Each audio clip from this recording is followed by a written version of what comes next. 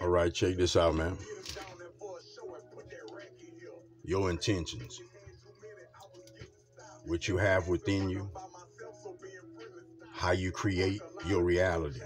Whatever you're thinking about is really like what you're creating for your reality. All right? Words shape things. We understand that. That's where most individuals thinking that the world was created in 7 days.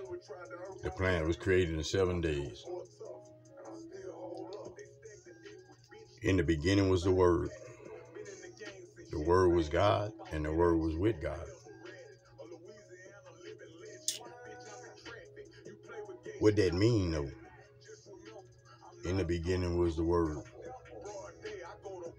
and the Word was with God,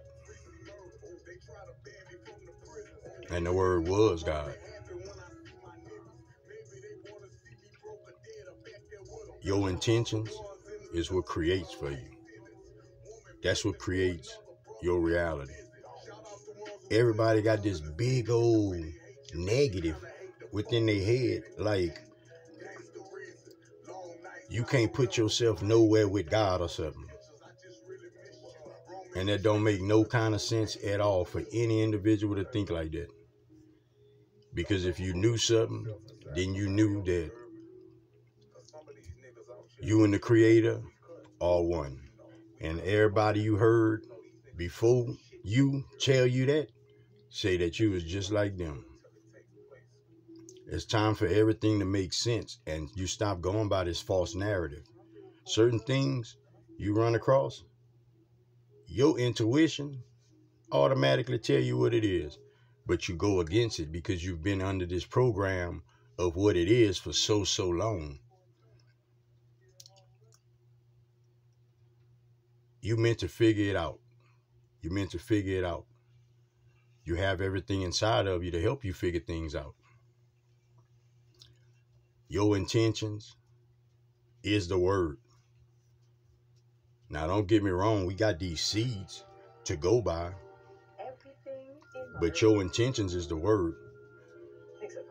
Words coming out of your mouth. They ain't coming from nowhere else. The words coming out of your mouth. Unless you can tell me somewhere else they popping out the sky at or something. This is significant for you to understand. A lot of these things you read and you give your power away because you think they're talking about something outside of yourself.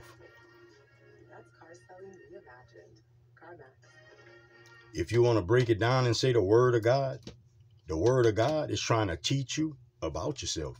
It's trying to tell you about yourself. This is a test of energies. This is a test of energies, and that's one of your tests. To understand and chose to go beyond what you know, to go with what you believe, to discern it for yourself. Every one of us, that's what we're supposed to be doing. And it's a lot of individuals out there, they scared to even say God is inside of them. And that's so silly, man. That's so silly. What you getting judged for something? You have to figure it out. You've been lost too long. Remember, not